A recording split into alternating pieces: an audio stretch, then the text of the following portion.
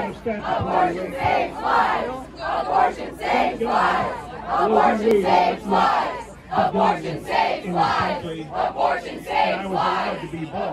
We will start moving from town to town, county legislature to legislature, state capitals to bring an end to abortion violence.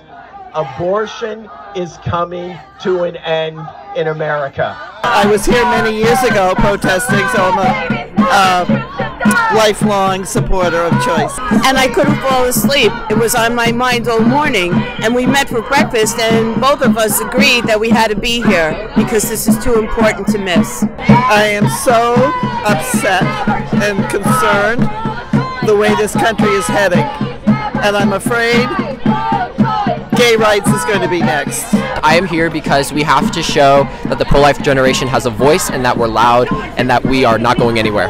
I work with students across the country who oppose abortion and have been working for Post-Roe America for the last 16 years that we've been in existence, but a lot of us have been around longer than that. So my master's is in maternal health, and I am focused on making sure that women have respectful and careful births, and this is one aspect of it. It's not just about abortion, it's about protecting women's health in general. So this is a really devastating decision, and I hope that it doesn't actually come to be. Abortion saves lives. Abortion